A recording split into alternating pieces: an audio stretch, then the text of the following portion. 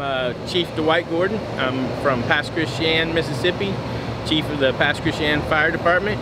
And we're here doing a final inspection of our Typhoon Custom Pumper at E-ONE factory in Ocala, Florida. We serve a small town on the Mississippi Gulf Coast. It's right on the beach.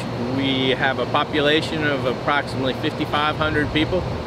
And we're excited about our new custom truck, first one since Katrina. We have several features that we are looking for. Ability for two lines to come out of the front bumper.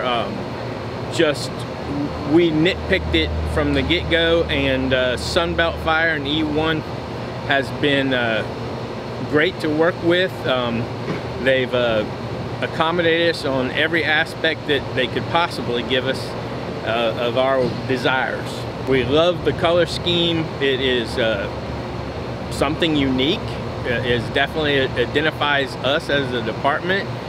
When you see us coming down the road, you can't confuse us with any other department, but it is also a color scheme that is able to not fade, give good durability, appear clean even in some of the worst conditions. We are again right on the beach, so it makes the truck look good even if it, we haven't had a chance to detail it that day. We've seen pictures, but there's nothing like seeing it in person and being able to put your hands on it. It was sort of like Christmas morning, and just a few more minutes here and there, it just kept the anticipation of seeing it for the first time.